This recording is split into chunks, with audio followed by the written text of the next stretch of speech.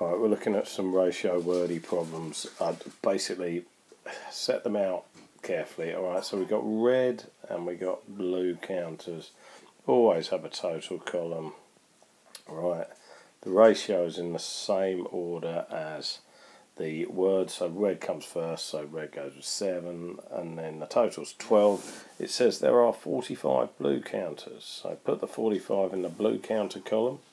We're multiplying by 9, so it says how many are there in total, so we only really need to work this one out. So I need to, whatever I multiply this 5 by to get the 45, I must multiply the 12 by to get 108. So I must change that. Hold on, that's my OCD very quickly.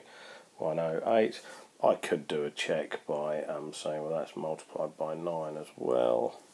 And that's 63. The 45 and 63 add up to 108. Yes, they do. So therefore, there's my answer.